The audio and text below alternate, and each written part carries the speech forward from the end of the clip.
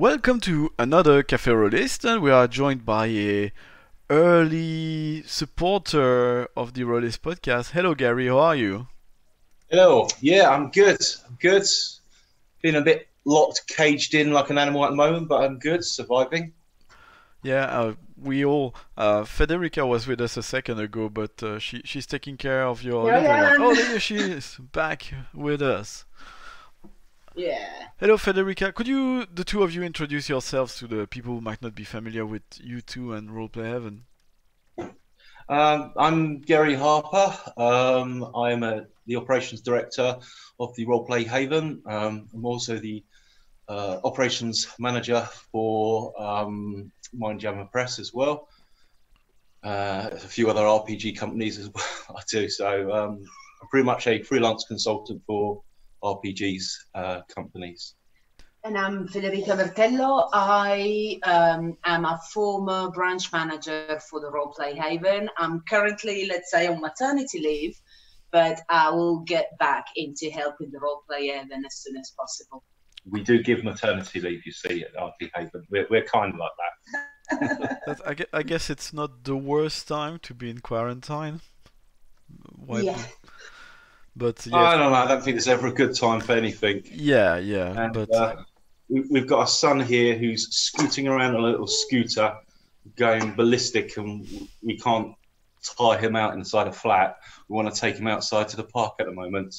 He hasn't really seen much of, because he's 6 months old. He hasn't been out much since he's been born because of this whole lockdown. So the inside of your house it's his whole world. That's the thingy thing. The word is this limited is the world to. him, yeah. Yeah, so far, yeah. He goes to one end of the kitchen and he's like, I've never been that far away from in that corner of the world. To him, that's the end of the world. Like, wow, the end of the kitchen. This is awesome. Lately developed an obsession for the dishwasher as well. So whenever we want to keep him calm, we just open the dishwasher and he's like mesmerized for half an hour. So sparkling. I've got a couple ice-breaking questions. My first one is, did the self-isolation, what's your routine like? What's that routine? If you have any. Depends on Lorenzo's routine, but yeah, we normally have a bit of a morning playtime.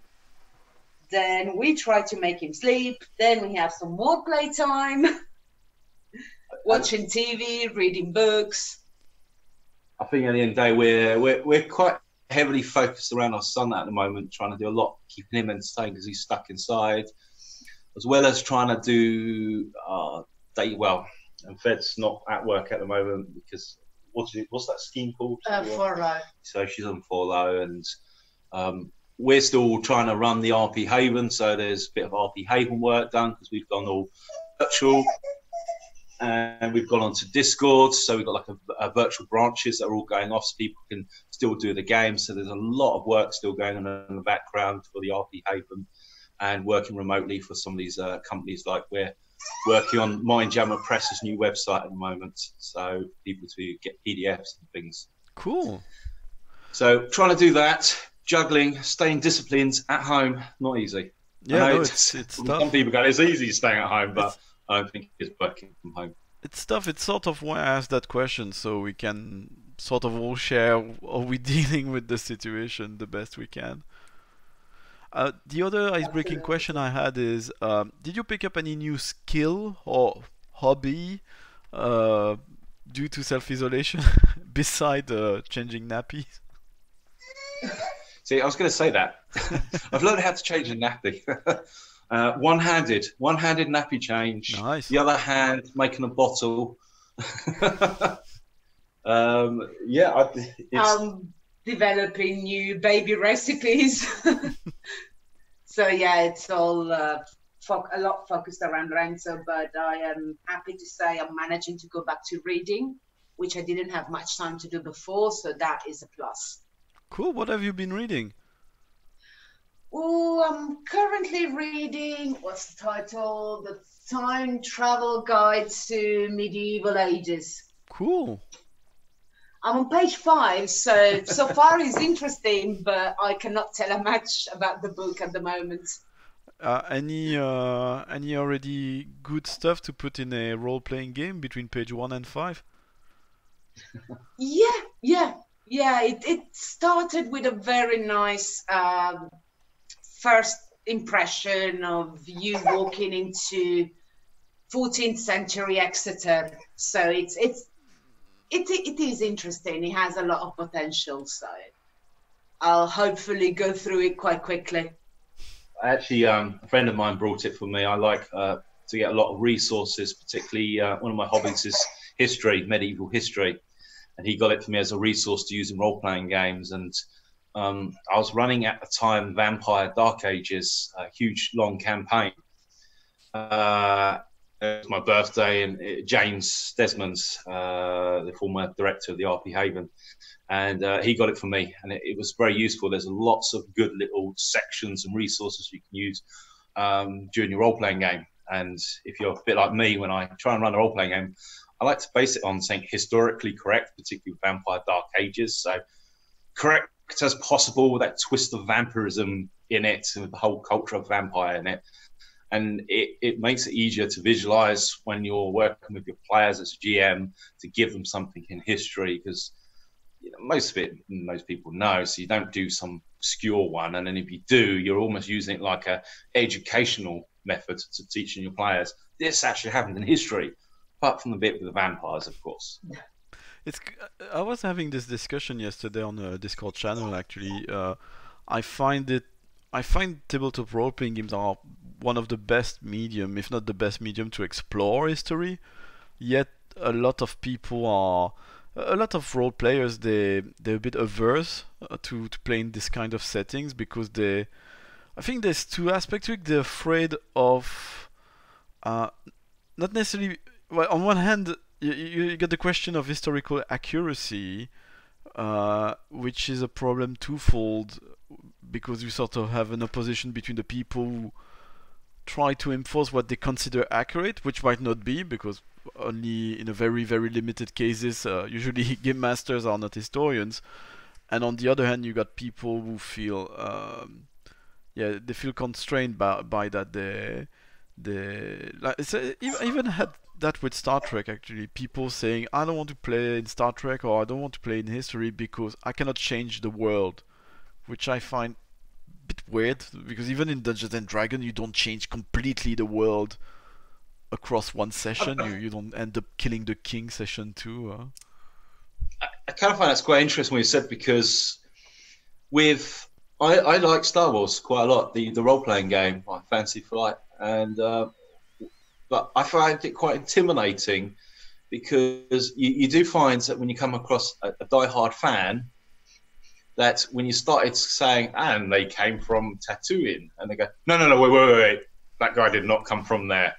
And you go, no, I'm GM, so this is fine. This is what's happening. And you go, no. So you do get those type of fans that really do push you and say, no, you can't do that. And I find that with Star Trek as well, it can be quite hard where people are pushing it.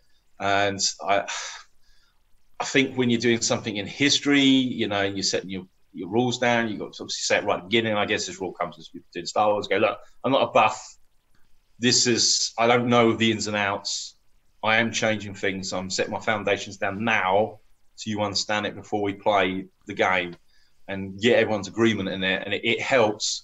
But with the history part, you're not trying to be accurate. You're saying, I'm basing it on this. Of course, it's not going to be accurate because there's vampires in it, for example. So it's never going to be true. And usually find that's okay.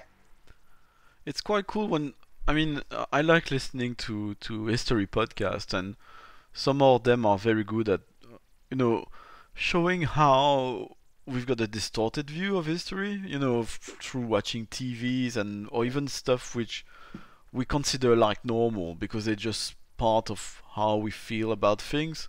Like time, for instance. There's a show I really like called Oh It Began by Brad Harris, and each time he takes one thing, one invention. So there's one about money, there's one about refrigeration, there's one about dogs, and he's got this narrative explaining how this thing came about through history and evolved.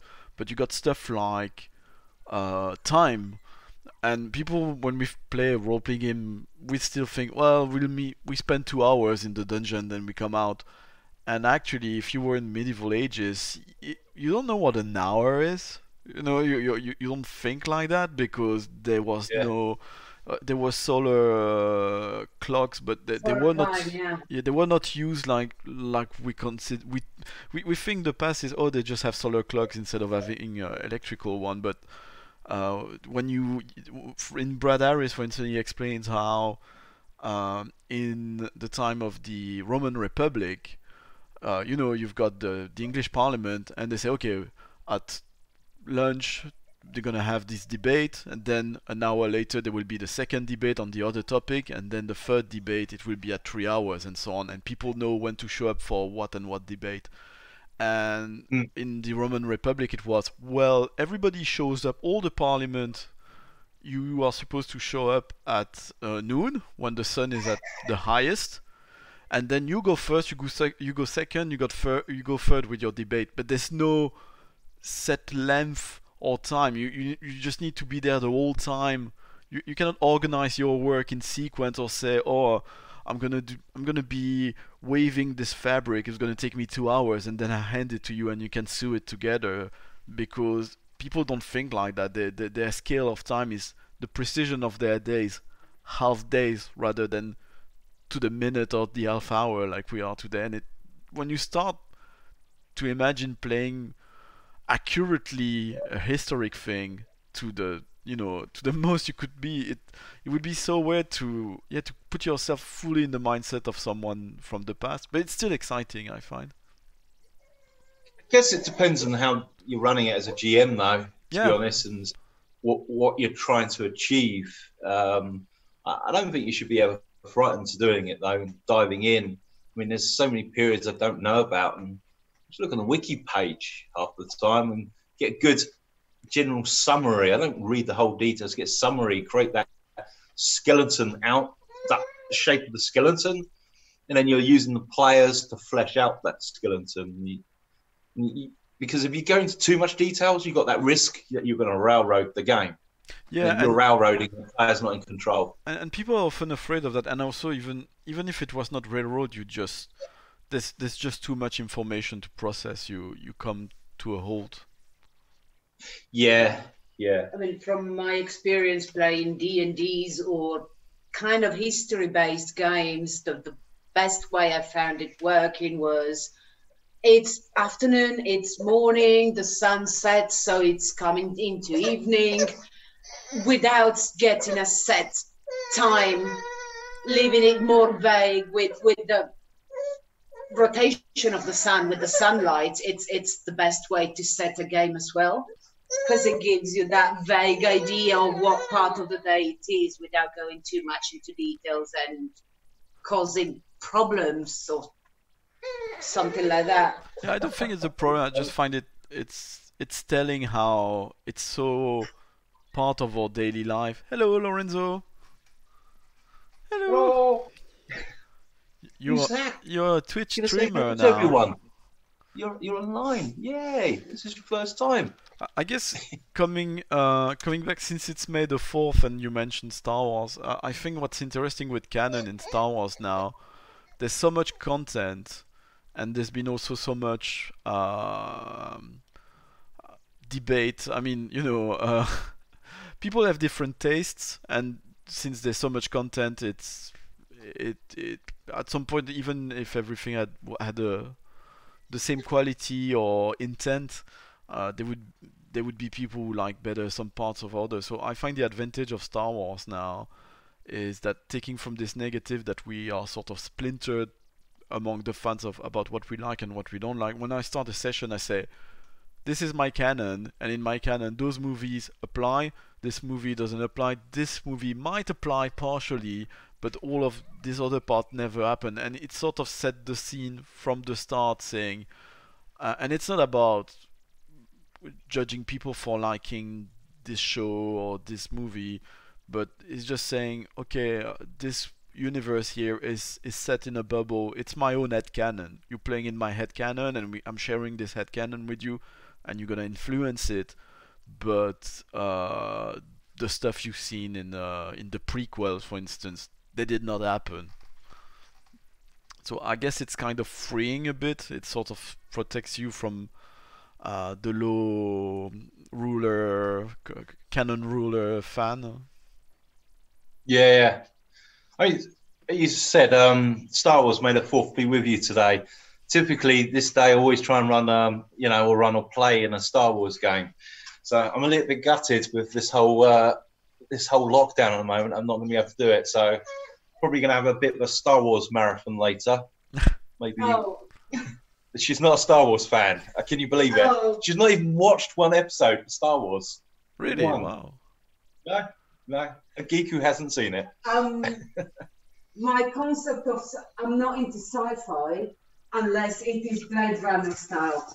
I just say it so she can tell you that. Well, Star Wars So is unless it's apocalyptic, rainy, dark is not my kind of sci-fi.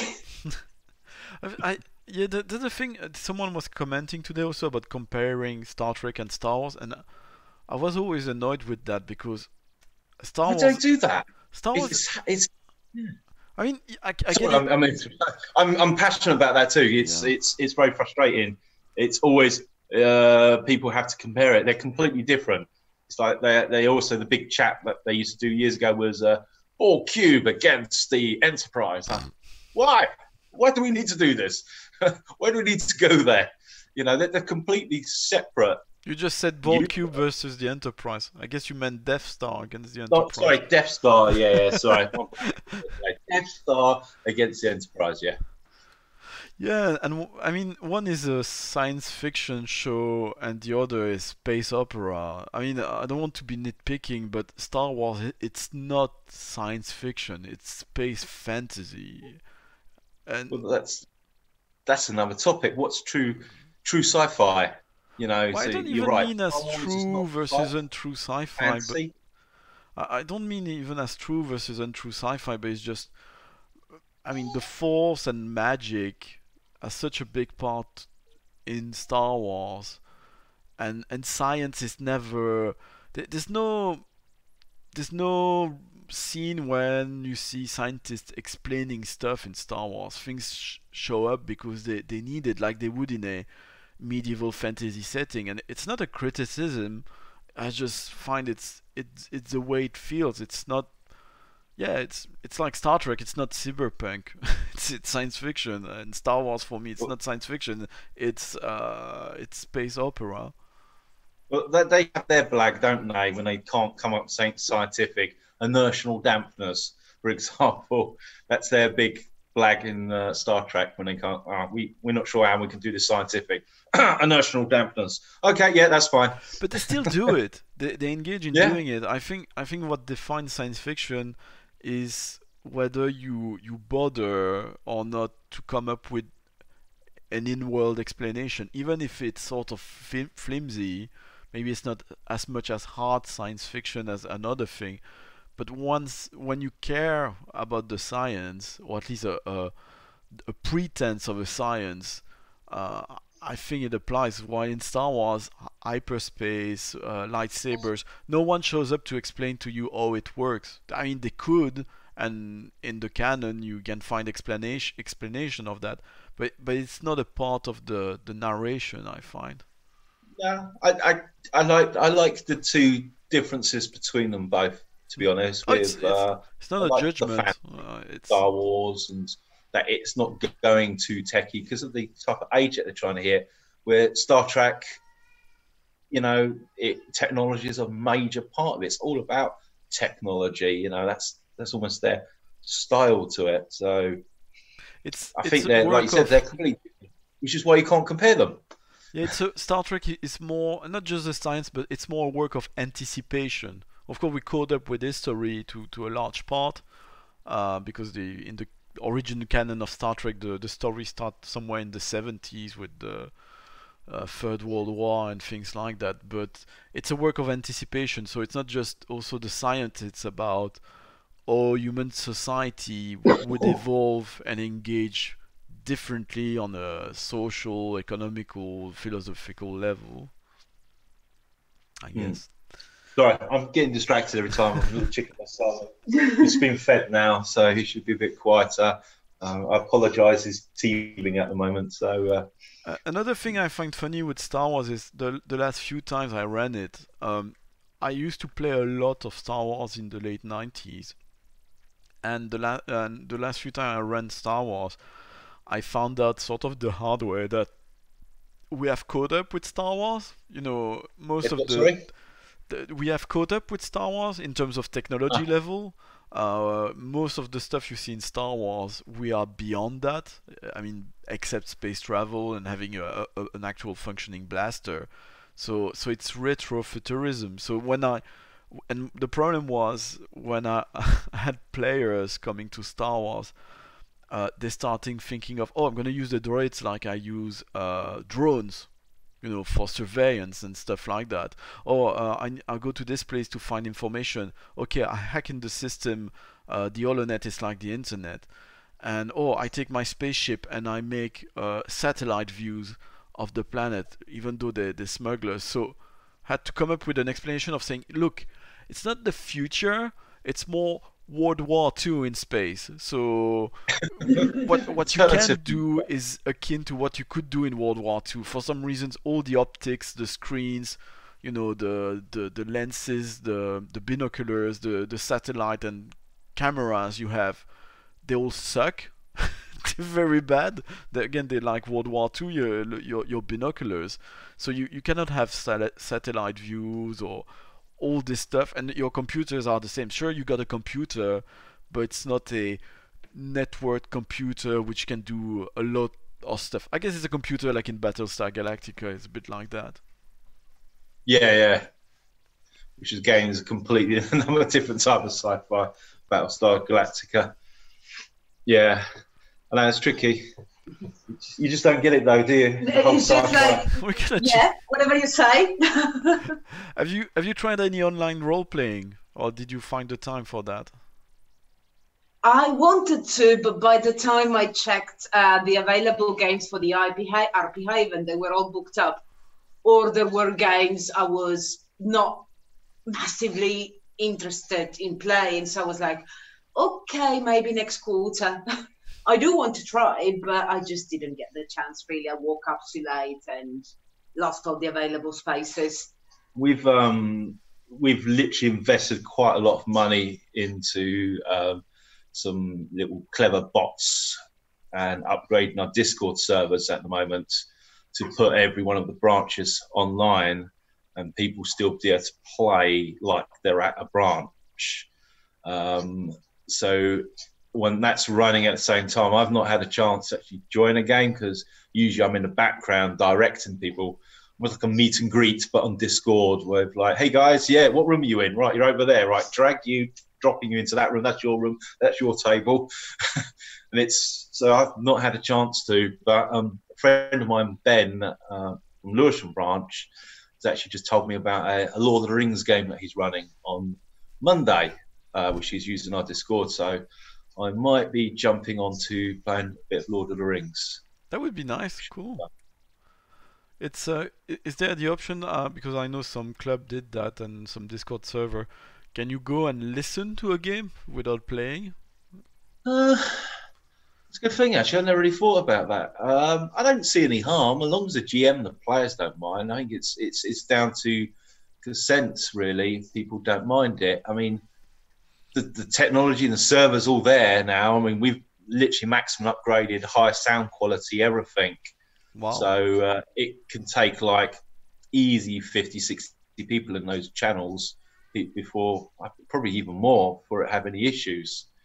So we've really like invested into Discord to make sure that people can still get their RP because they're at home.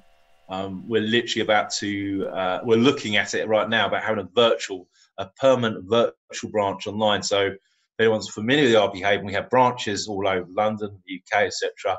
But we can, with everything going on, let's have a complete virtual one permanently. So we're going to have a virtual one online where we can hopefully raise money for charity as well at the same time. You know, we're looking at the NHS for sure. You know what? Those guys are heroes at the moment. All essential workers are. So if we can do our bit, give everyone a bit of online role playing, and at the same time support a charity, that'd be awesome. So if people are stuck, see, I think we can, if you don't mind, put the link in down there or something right No, there. no, Where no you put your, problem. The link to the and, roleplay heaven, you mean, or? yeah. I mean, not on the website. I'll give you the Discord link. But yeah, it's and it's completely free to use at the moment. I mean, you need membership to book into some games, but then the memberships you're supporting the, you know, the idea of the virtual sites could be supporting the NHS, which is awesome. And then you got little donation bots that come up. You want to put extra donations in, you're not forced to do anything. So I'm sure you're. so I veered right off that topic there. But yeah, I'm trying to game I'm sure your and usual plug in the virtual role playing. your usual partners at Mind, the other charities, gonna have pretty much their handfuls also, because in addition to the work of the NHS, mental health at the moment is seriously under strain for a lot of people. Yeah, no, it's tough out there. So what about you? Have you been doing any online gaming at the moment? Quite a bit actually. I guess I'm playing more at the moment than I did before the quarantine, because at the quarantine I would do at most maybe one game per week, but was more every 2 weeks or so, something like that. Uh, I'm playing tonight with my very first proper tabletop role-playing group from Belgium. My first game master there. He's running several games per week, and because of the quarantine, he decided to run them online, and he was starting a new table. And since he was starting them online, he said, well, he tagged me and a few other people who don't live where he lives. So yeah, through this odd turn of events, I am playing with my very first group. We're playing Chroniques Oubliées, which is a French system. It's kind of Pathfinder-ish, but not quite. I guess it's a bit. No, I don't know. It reminds me a bit of 2D20 without the momentum mechanic. There's this kind of Okay. mix of somewhat rich in skills, slightly crunchy, but with traits at the same time thing going on. Yeah, And yeah. the campaign is a campaign which they wrote in the late 90s for Delta Green, and they re-released it for their new system. But by re-releasing it, they reset the setting to 2016. So you play FBI agents getting out of school, and you start your assignment just after the election of Donald Trump, when he's not the president yet, but he got elected already. And so it's all about corruption. We are shadowing the senator of Louisiana, where we're gonna be affected. Is involved in a corruption thing with a weird cult involved on the side. So you can tell that it's gonna go sideways. It's kind of a bit like FBI take on True Detective, I guess, something like that. In the world of Delta Green, and then I'm gonna start running playtests, demonstrations of the game I am developing, because I found a way to do so online. And then on Thursday I'm playing with French podcasters. I'm gonna run my game, and last week I tried a game called Becoming, which is quite cool. You got GM-less game. On one hand, this game is Yeah, sort yeah. of GM-less, but it's the opposite, because you got three game masters, sort of, instead of one. So one player plays. You need four players. The number is set. One plays the hero, and the hero is gonna sort of succeed, survive no matter what. But the Yeah, yeah. idea, the author calls it a drama simulator, because Right. the three other person, they play the, what is it called, the park. Have you ever seen, if you know Greek mythology, or if you've seen the Hercules Disney movie, you've got, and you see them in many popular stuff. You know those three women who weaves the fabric of destiny. So you got those three. So you play the three beings who weave the destiny of the hero. So the three of you's got different roles, and the three people playing them have turns playing different ones and doing different things. But you explain, oh, the situation is that. Then the second one says, okay, the situation is that, but your challenge is this, and if you fail, this will happen. If you succeed, this will happen. And then the hero does more stuff, and the third one tells, oh, it's resolved based on the rules. It's called Becoming, and it's quite cool. It's available on drive-thru. So basically, you're continuously creating collaboratively almost a story. Yeah. Or are you opposing, or is it a collaboration sort of thing? Well, it's collaboration, but the role of the three game masters are, again, they cannot kill the player, but it's intently, the point is always to give crappy choices to the player. So and how he kills himself. Yeah, so it's making tough decision. Like the first scene we played, it was on the outside of a spaceship. The player was the captain of the spaceship, and he was with two characters, and we said, okay, this happens, there's a meteor shower, you can, best success, you save the two people and the equipment you have, which is very, very important for the survival of the ship. And then depending on the rule, you could save one or two of the people and all save the equipment. But at some point it was, okay, you need to choose, are you saving Bob or Richard? And they were, oh no, I like Bob and Richard. Or what am I gonna do? When you have to pick, you have to pick who's gonna survive. It's quite cool. I think I'm gonna buy it. I think I'm gonna try now.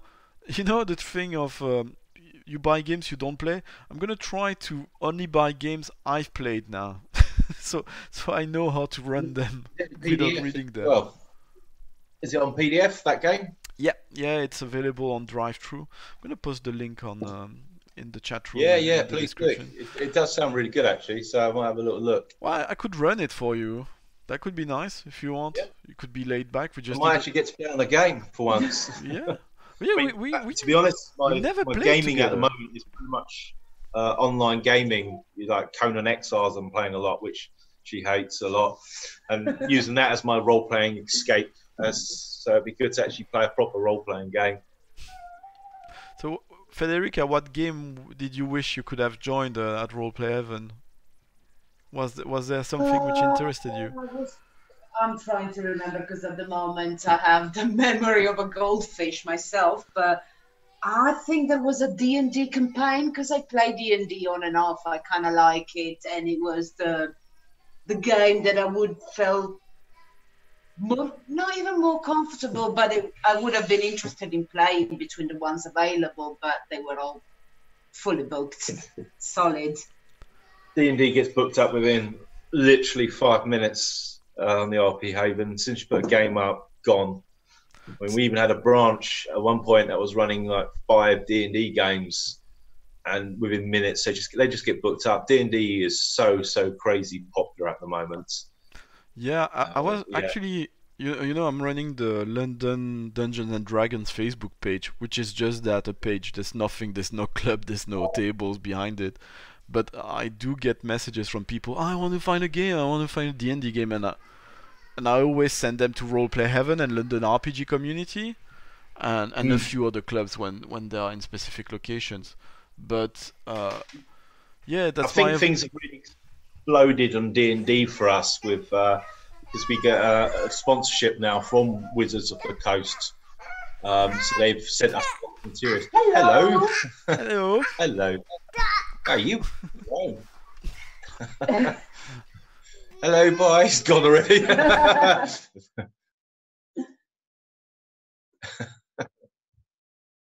No, we've got Wizards have been directing a lot of traffic to us as well because of the sponsorship that they've given us, and kindly donated insane amount of role-playing books to us.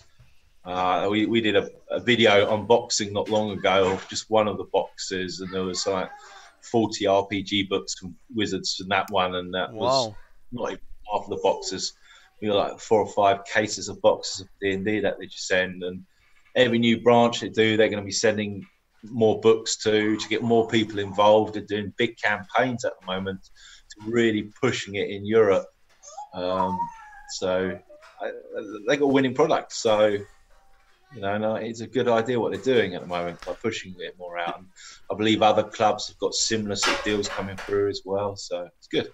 Yeah, it's the same at London RPG Community. You often have a virtual queue because you can put yourself on Meetup as in the waiting list if someone cancels. Yeah. And you got sometimes waiting list with 7-8 people waiting in line for other people to cancel. But yeah, my advice when I get contacted and I send people to Roleplay Heaven or London RPG Community, I tell people, if you don't find a D&D game there, don't wait. Sign up for another game. I mean, often they're shy too, but I tell them the fastest way for you to get into even a D&D game is getting on another game. Because then people, you're in the loop to join the next game which will be coming, rather than wait until D&D is available. No, go try something else in the meantime. I think the big issue at the moment is there's a lack of GMs. All right, calm down. It's a lack of GMs out there at the moment. There's a lot of players, not enough GMs. Obviously, if you've got more GMs going, then you can have more players, there's more games going. And I've often said in this industry that there is a lack of support towards, and I feel people shouting at me now with publishers saying, no, we put a small section in our book, but I disagree. I think publishers need to be pushing a lot more to helping GMs and encouraging people to become GMs. I don't know exactly how at the moment, but they need to push to help the GMs and giving confidence for people to run games. Because if there's more of them out there, then you're going to get more of your player base out there. You spent years trying to push me into GMing and never succeeded yet. So yeah, even I come haven't on. succeeded. Yeah. What would you? I think I asked you the question at Dragon Meet in one of our episodes. What would you game master if you had to? In an ideal world. Hang on. You did run. I got you to run at the RP Haven. Yeah, well, I ran a GM-less game. Fiasco. She ran Fiasco. Yeah, it's still running. Yeah, you still GM'd. So, well, yeah, in an ideal world, probably Savage World. Oh. But I see it as a very difficult in the sense that you have so many rules and exception and variation and powers. They'll change the main rule, and you need to be confident to run that. Yeah, the really good idea to doing a Fiasco game running through. Was it Blackadder? The Blackadder Fiasco, yeah. Yeah, Blackadder Fiasco, which I thought was a great idea. Have you ever looked into? I've got a book which is supposed to be, I believe, run with. Oh, or is it something else? Maybe I'm confusing things. Have you heard of Ashes of Valkana? Yeah, I have heard of it. Yeah. Rings a bell for sure. Yeah, I'm not sure if it's using Savage World or not as a system. Because I got the book, but then I realized that it was lacking the core book with the rules. It might be another system, actually. Anyway, I haven't played... Yeah, no. You bought the book, but it's the wrong book. Yeah. You both bought the campaign and not the core book. I think Critical Role ran some Savage World using for Deadlands. Yeah. So you could... Yeah, that's the one. The main campaign I played was the Deadlands. Yeah, it's an interesting universe. I remember asking you also, Federica, if you had any Italian role-playing games to recommend. Did you find any new ones since I interviewed you? Not yet. Differently from the last time we spoke on an interview, I'm now following some RPG pages, Italian RPG pages, and there are a few very interesting projects. There is one that just went on Kickstarter that is about getting kids into role playing. Cool. So did, I think, a couple of years of play testing and events in schools, and they now went on Kickstarter to publish their book, which is geared for kids, I believe, 6 to 14 years old. And that it is a very interesting project. Kids and Dragons is called. Kids and Dragons, cool. Yeah, there's a thing we had a Never talk tried to about play that it. with David.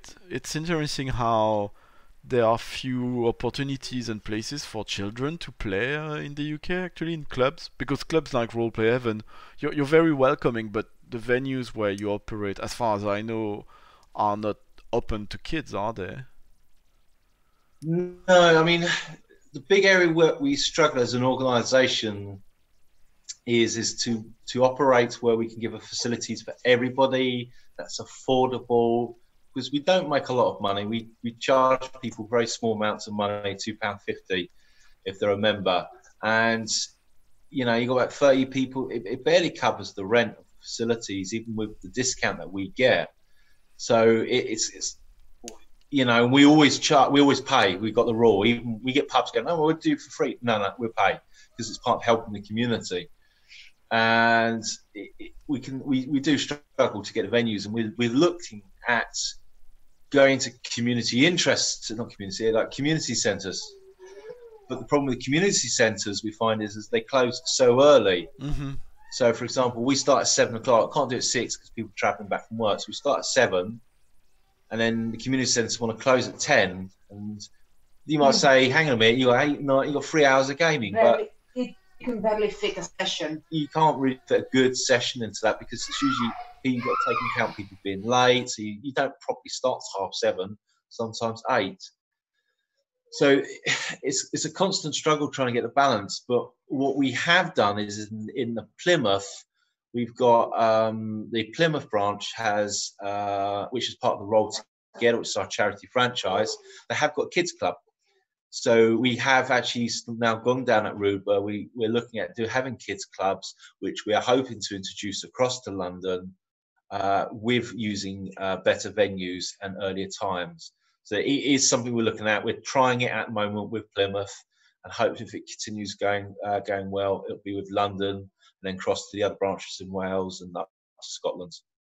It's not easy, and it certainly was not a criticism of the Roleplay Heaven. It's a cultural thing, because I don't know, Federica, maybe you will have memories of Italy like that, but in Belgium, France, and Germany and Spain, the sort of I did not realize before moving to the UK that a pub meant a public house, and that the back room or the upper room of pubs are places where the Women Institute, a number of organizations, that's where they meet, like even the political organizations in France and Belgium and most continental countries. Those types of meetings take place in community centers, so that's why they're available for free and they remain open later, and that's why one of the things, whether it's a sewing bee or a craft shop or a role-playing game club or a hobby model making club like I was part of as a teenager, they take place in these many public spaces which are made available by the community and the government. But we don't really have such things in such numbers in London. In Italy, probably just as in France, the pub is a place where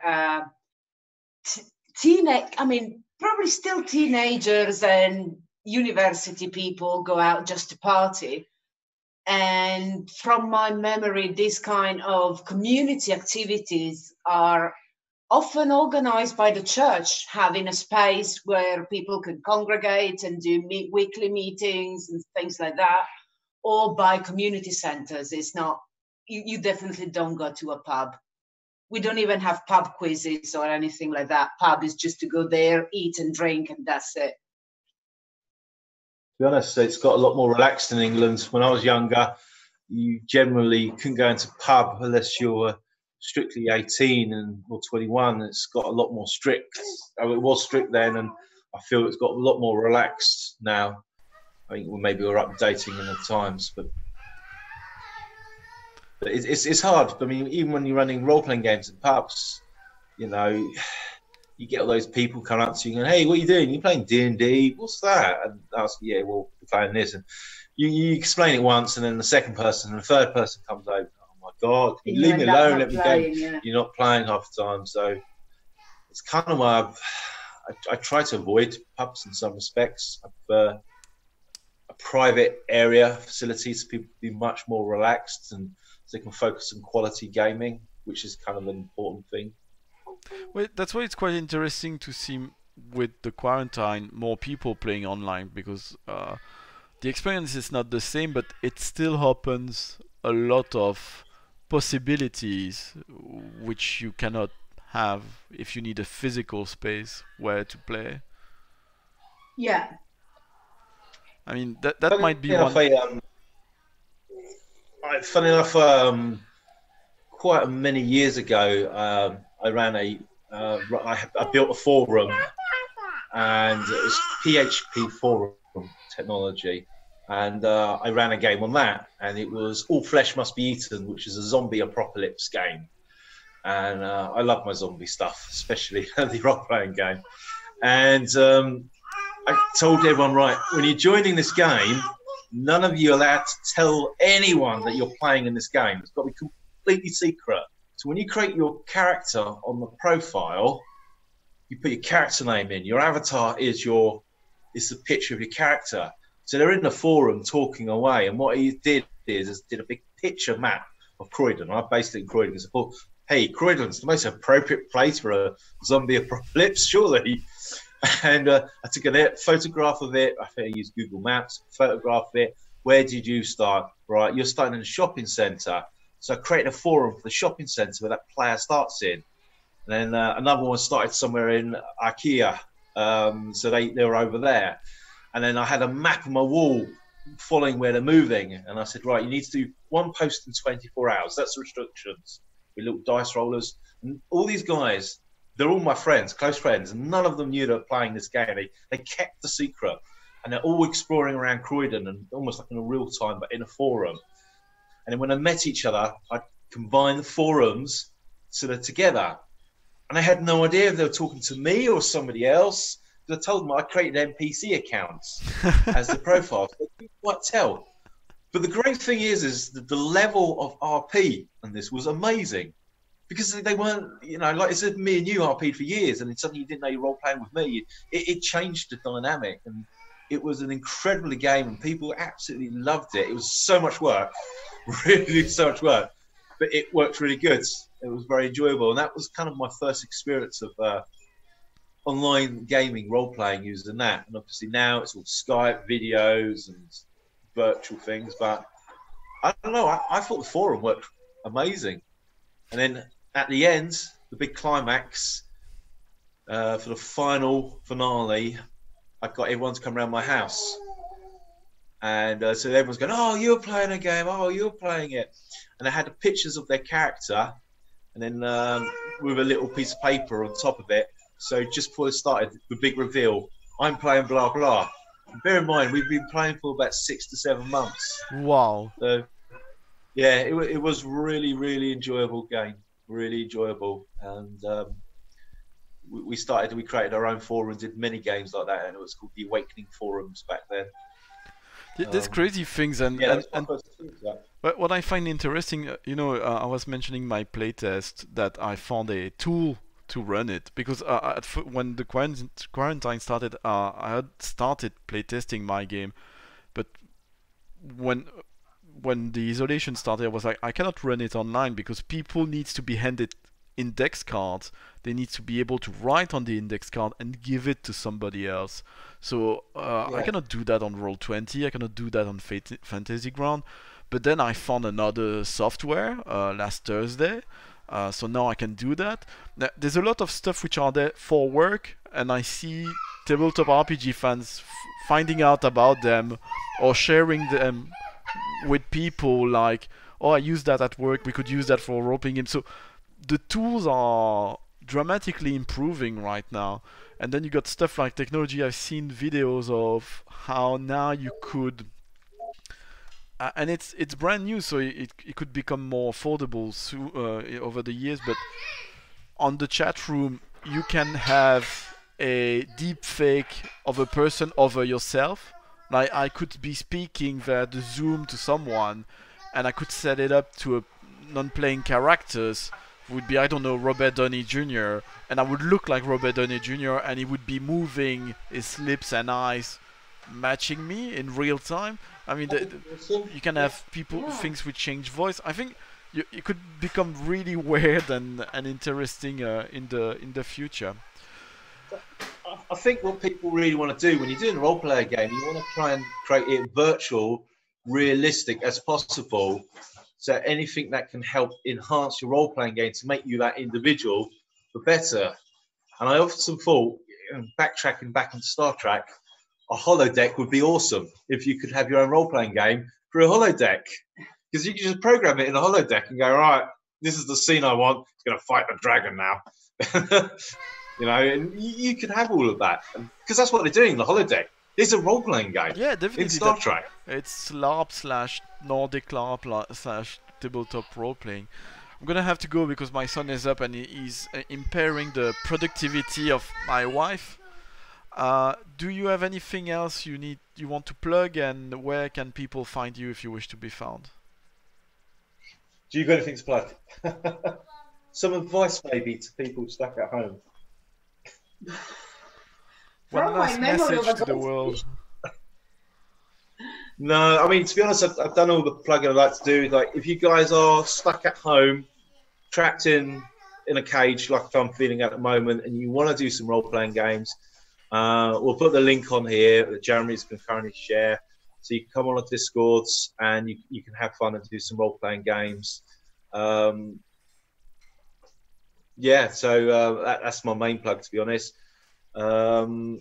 We've got a virtual branch coming up soon, so that's going to be quite exciting, and we want to encourage everybody to go for that and raise some money as well for the NHS, for all the awesome work the NHS has been doing for us at the moment. So yeah, we will have all that coming up soon. You can follow us on the www.rphaven.co.uk. We'll announce all the stuff on there and on our Facebook pages with all the exciting projects coming up. And we got stuff going on with Mindjammer Press soon. We've got a new site that we're going to be launching to sell PDFs and some physical books. So keep an eye out and follow us on Mindjammer Press as well. Awesome. Federica? No more questions for me. Great. Well, thank you so much for joining me. I'll definitely be posting about the opening of your online branch as soon as more details are available. And I'll probably have you back or somebody else from the roleplay event to tell about it, which would be great. Maybe get Dave. I mean, I'm putting this now live. Dave has agreed he'll do next time. Sorry, Dave. So much noise in my side. Okay, thank you very much, everyone. See you on Wednesday. We're gonna be with Eric Nieudon, who's a French tabletop RPG designer who lives in Ireland, who developed Macchiato Monsters, which is available at Lost Pages, and he will be joining us next Wednesday. Thanks, everyone. Bye. Yes, bye.